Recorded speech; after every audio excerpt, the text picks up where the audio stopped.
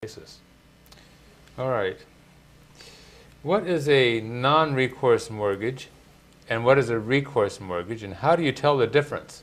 And also then, what's the difference for tax reporting? Well, legally speaking, a non-recourse mortgage means simply that the property is the only recourse for the lender. So if there's a default or the foreclosure, getting the property is how it works. And in most cases, in a residential situation, it ends up being like that in California. We said the foreclosure results in a extinction of the loan. Right. A recourse loan, which technically all California loans are recourse except for a few, the purchase money loans for principal residents.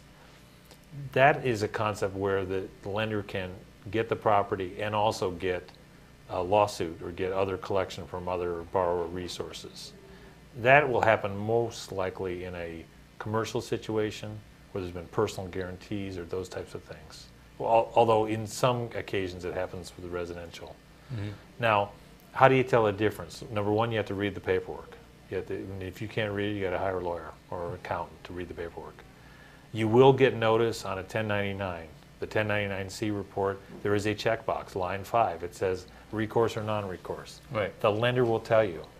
Don't necessarily trust it, because it may, well, number one, it may not be accurate, and number two, the tax result that you get may not be accurate, and it may be disfavorable.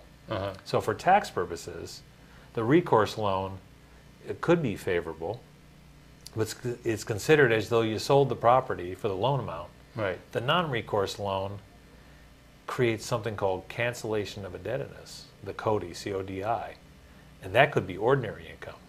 Well, that's the recourse, right? So you get the ordinary income with the recourse. Right. And then the non-recourse. So let me give you a quick example. The loan is $400, recourse. Yes. The property value is $300. Yes. And there's a foreclosure. Right. The 100 difference, the 400 minus the 300, that's cancellation of debt income. That's ordinary income. Right. And there are some exclusions. We don't have time to go through that, but there are some exclusions and so forth for that. And they're statutory in nature, and they're all based on facts. Anybody facing this type of situation that's going through this analysis should include a tax analysis as well with it.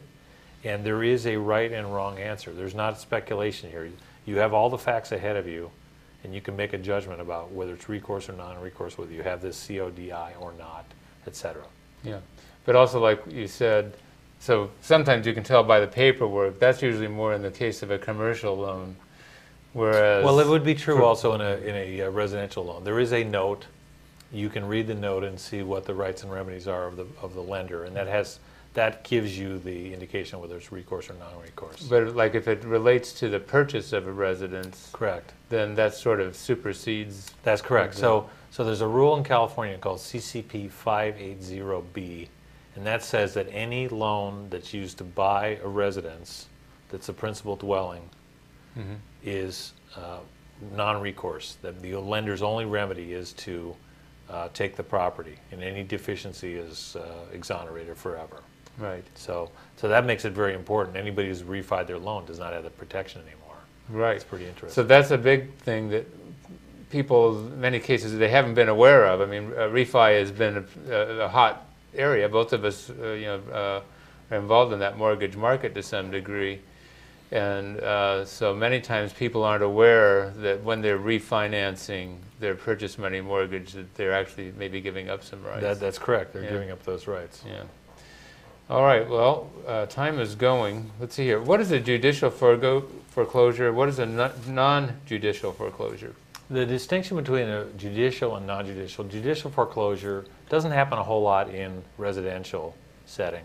Judicial foreclosure is where the lender actually files a lawsuit in Superior Court in California, and they're suing on the note. There's a loan is issued, and there's a promissory note. I owe you $400,000. Right. There's a deed of trust. That's the mortgage. That says if I don't pay, the property is collateral.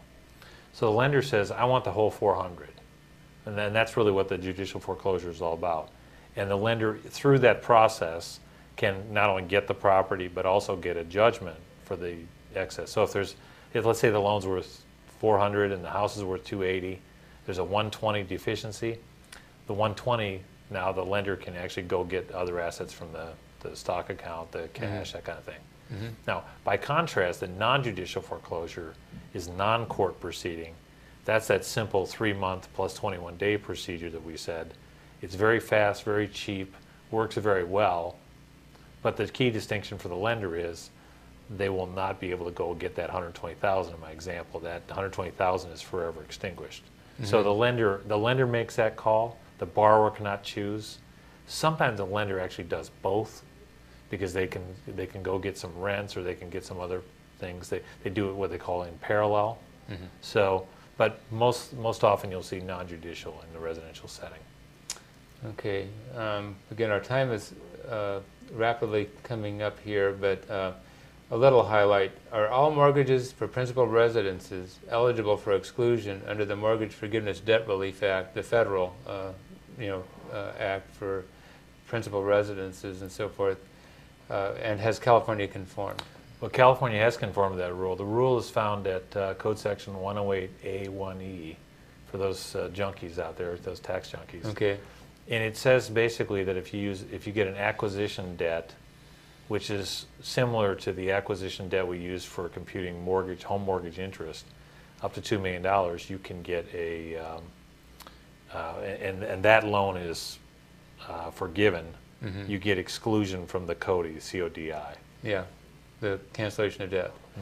But not all debts actually qualify. No, just because it's secured by the property doesn't mean that. And for example, the cash out refi, you had an original loan for $3, you took a new loan for $400, you got that $100,000 to pay bills or to take a vacation.